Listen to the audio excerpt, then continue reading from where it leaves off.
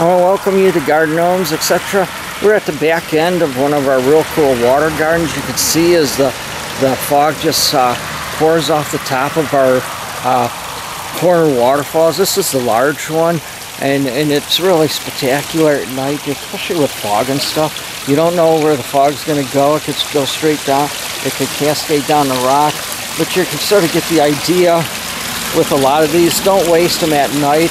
They're spectacular beauties during the day, but hey, don't put them to sleep too early.